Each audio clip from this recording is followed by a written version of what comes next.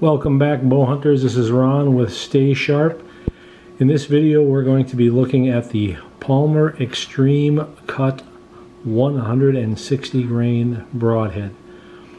This is a huge head, and if it looks familiar to you, that's because it is I guess you could call it a next generation or larger version of the discontinued Muzzy Phantom. So here's the Muzzy Phantom, which was in itself a big head, and when Muzzy took it over, they ran it for a few years, kept the name the Phantom after Stan Lorowski's wife sold him the company, and then they discontinued it. But Palmer wanted the head continued, but in a far larger platform.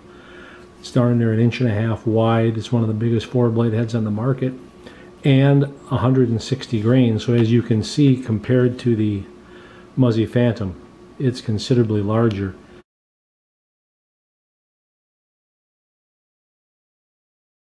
And for guys who shoot smaller heads like Tooth of the Arrow and Slick Trick, I'm going to put in some pictures here of how it compares to those heads.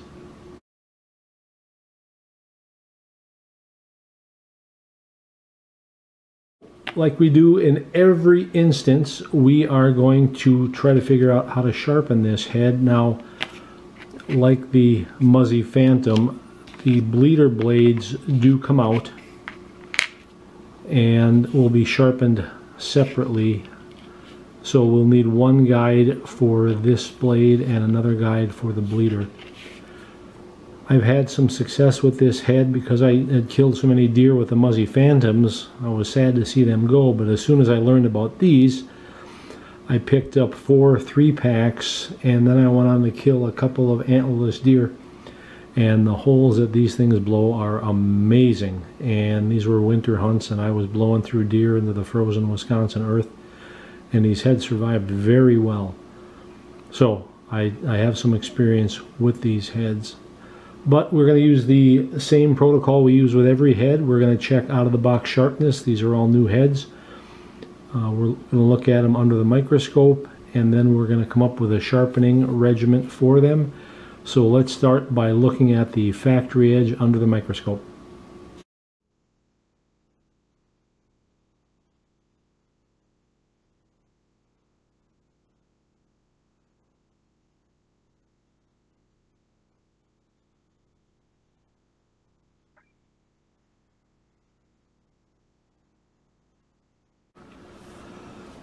So their edge looks good. I can tell just from feeling it that it's got some sharpness to it. But let's see what the scale says we get for a reading.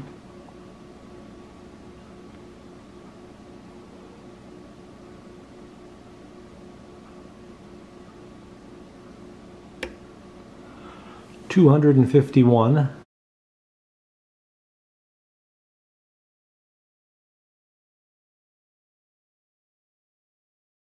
So that is within my hunt readiness chart. So these heads are hunt ready. Now let's take a look at the bleeder next. And these can be shot as a 2-blade, or they can be shot as the 4-blade for the full 160 grains. Let's look at the bleeder next.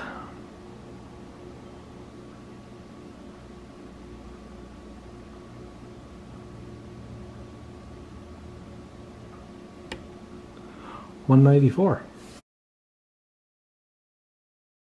So the bleeder is very sharp as well, and as I said, I've taken some deer with these. I did not even bother sharpening them out of the package because I knew they were hunt ready, and they worked absolutely beautiful on the deer that I took. But once you shoot a deer, once you practice with them, you own the sharpening. This head is not replaceable from the ferrule, so you own the sharpening of it. So next we're going to look at what it takes to get these heads sharp. After looking the head over, it makes sense that the best choice is the fixed blade guide with 14 inches of tape on each roller because it is a double bevel. You want to color up the edge with a dark colored marker to check your wear.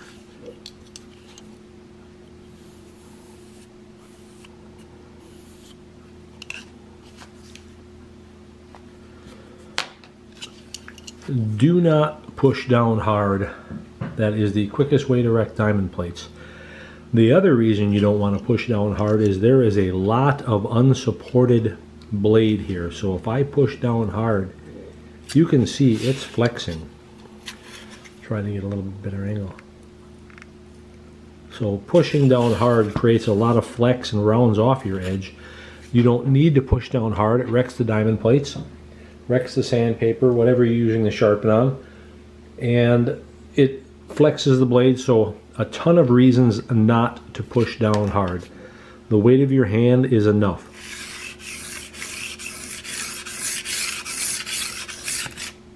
Now I'm using an 800 grit plate. These heads are new, so I don't have to start with 240 and 400. So I'm simply starting with 800 grit.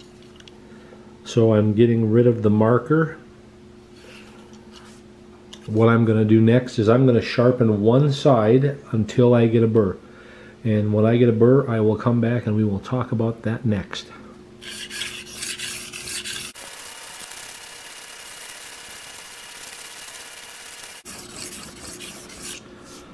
That is a lot of blade to sharpen. That is a big blade.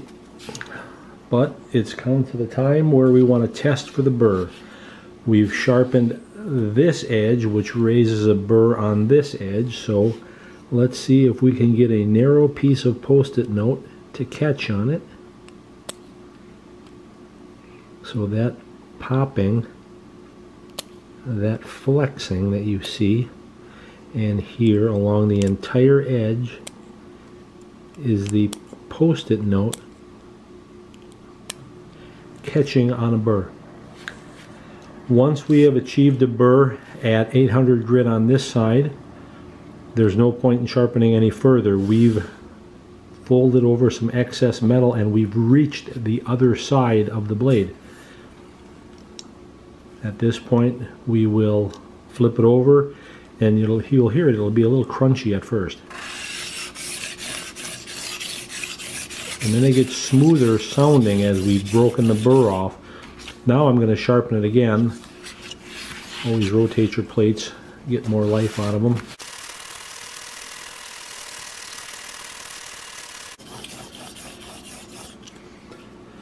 Alrighty, time to check for the second burr at 800 grit.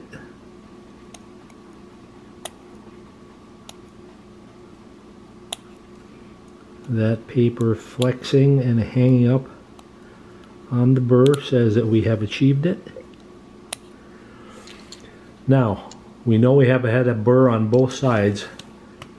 Let's go break this new burr off. Break it off again. And again. Now, if you don't have a burr, now that we've got it all gone, the paper slides right off the bevel. There is nothing for it to hang up on.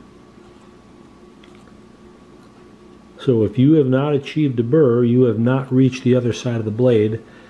So right now we've got an 800 grit edge on there, which is reasonably sharp, but we can go further and do better. Before we switch to 1200, we want to clean off all of the 800 grit debris. We do not want to contaminate the 1200 grit plate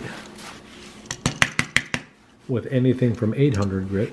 So now we will take our 800 grit, or I'm sorry, our 1200 grit plate, and we will repeat the process. Get a burr on this side. When we've achieved it, flip it over, break that off, get a burr on the second side. I will do that and I will be back.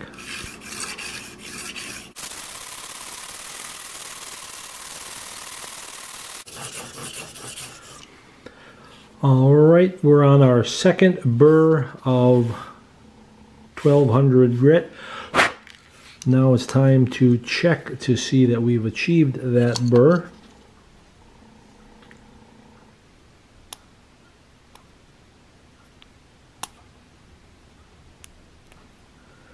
Again, when the paper catches and flexes and pops, we know we've reached a burr along the entire edge, and it has to be along the entire edge.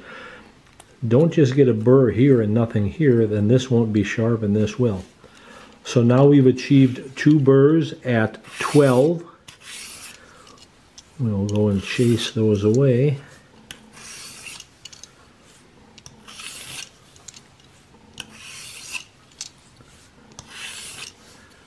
And you'll see that there is no burr.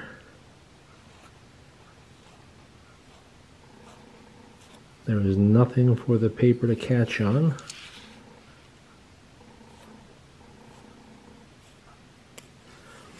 So now we will again clean off the head, the rollers. We want to make sure we're not going to transfer any of the 1200 debris to 2500. And that's where we're going to go next, is 2500 grit.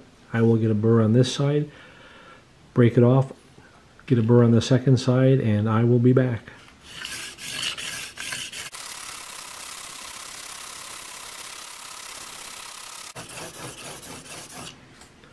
Alrighty, it's time to check our burr status. Blow off that debris and see if we have reached the burr.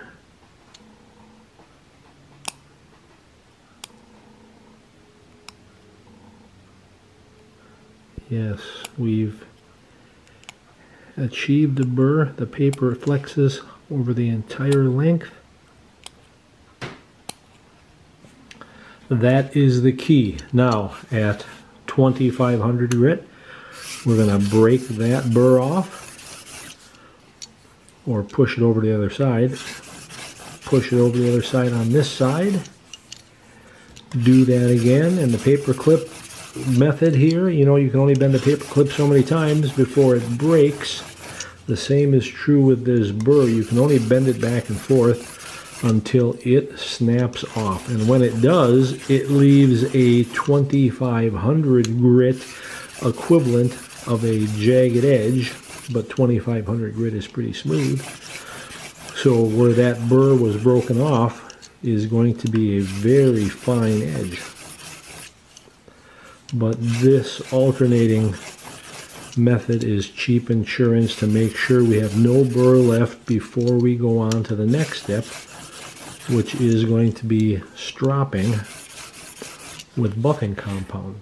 And before we do that, we want to clean off any 2500 grit debris from the guide and the broadhead.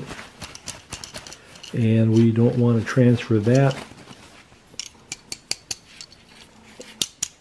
to the buffing compound surface. So buffing compound is what we're going to talk about next. Now that we've achieved all the burrs and sharpening with the grits that we used all the way up to 2500, we are now going to use buffing compound and strop. Strop can happen on mashed potato boxes, it can happen on instant rice boxes, cereal boxes. You don't need a leather strop. Just use a piece of cereal box cardboard or something like that and apply the buffing compound to it. The strop is only a vehicle for this buffing compound, which has a suspended abrasive that is in this wax. The key to stropping is only using a backwards pulling motion, then lifting.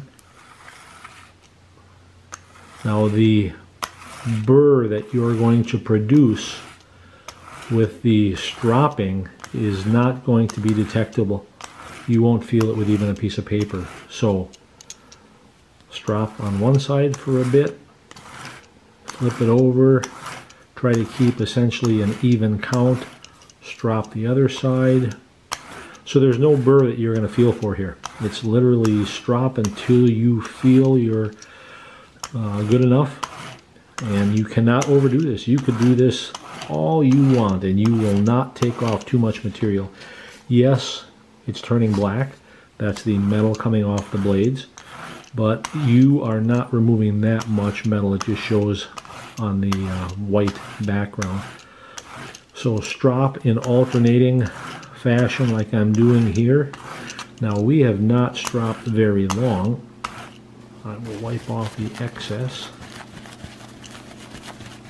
that was on here. But let's try something here to see what sort of an edge we're producing. You can see that is a mirror finish on that edge. In just the little time that we did it, we have produced a mirror image. And I tell you what, that goes such a long way as far as improving the hone. Now, some people don't like a buffing compound edge. Some people like it to be a little toothy, or they'll stop at 2,500. Some people will stop at 1,200.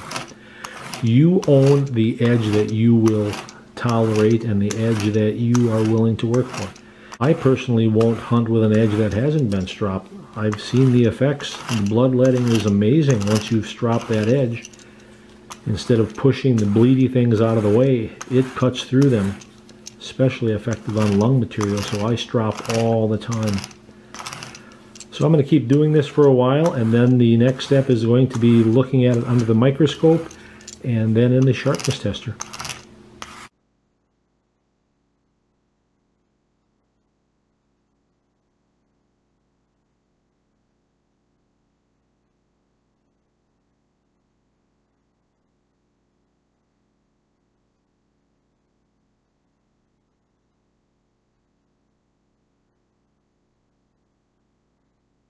The edge under the microscope was a good, clean, burr-free edge.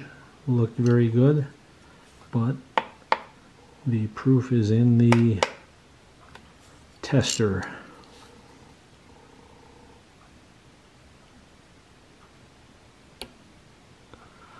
.97.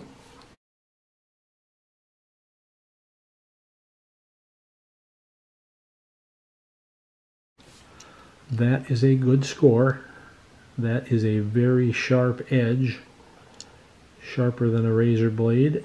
I've tested a few razor blades. I'll show you how a razor blade scored.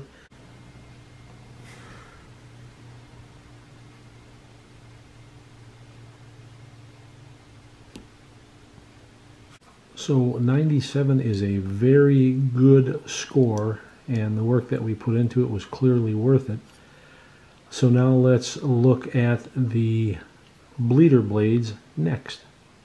Despite using the microscope and the sharpness meter, I still get people wanting to see me cut rubber bands or other tests shaving. So let's see if I can do a no effort shave here.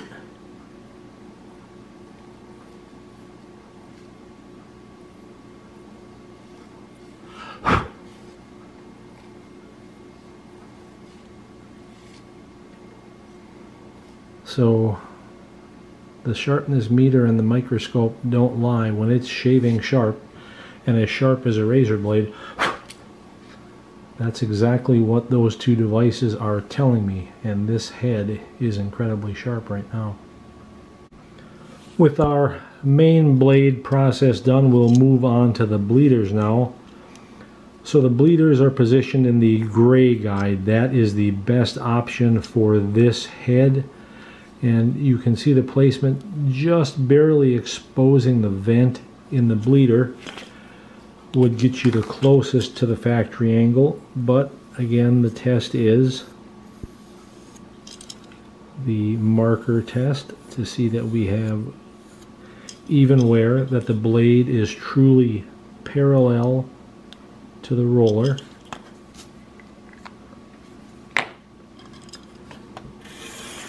A few light strokes.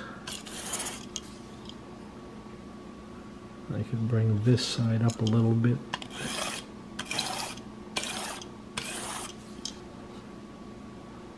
Yep, I'll bring this side up just a little bit. I'll loosen it.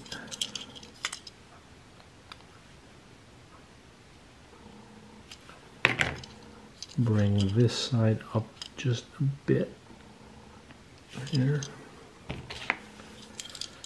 Tighten. That's why we do the Sharpen marker test.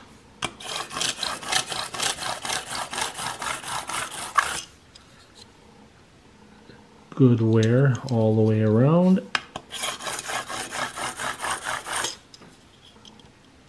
Winner, winner. Alright, so you saw the process for the main blade. Burr on one side, flip it over, break it off, burr on the other side. I won't make this video any longer than it needs to be. I'm going to go through all of the grits. I'll do the buffing compound, the exact same method, lift and pull on buffing compound, and then we'll come back to the microscope and the sharpness meter after that.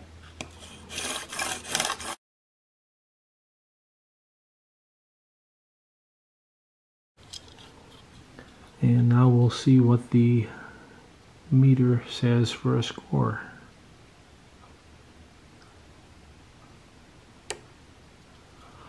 $100 is our score.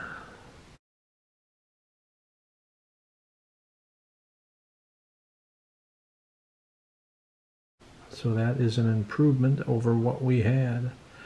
So the two guides required to do the Palmer Extreme 160 would be the fixed blade guide for the main blades, 14 inches of tape on the rollers to match the factory bevel. Now you don't have to match the factory bevel. I did, so the amount of blade grind here is the same as it is here. That's the factory inch. If you did it without the tape, you would have a little bit more exposed blade grind. Nothing wrong with that. You get to choose the edge that you want. So you can run this without tape if you'd like, or 14 inches of tape to match the factory bevel. Here the gray guide with that much exposure, and you can see just a little bit of the vent coming out, is the same as the factory bevel. And we produced some pretty good scores with it, and like I said, I have killed a few deer with these heads. They are impressive as heck. Get them sharp and they will be incredibly lethal. So, thanks for watching.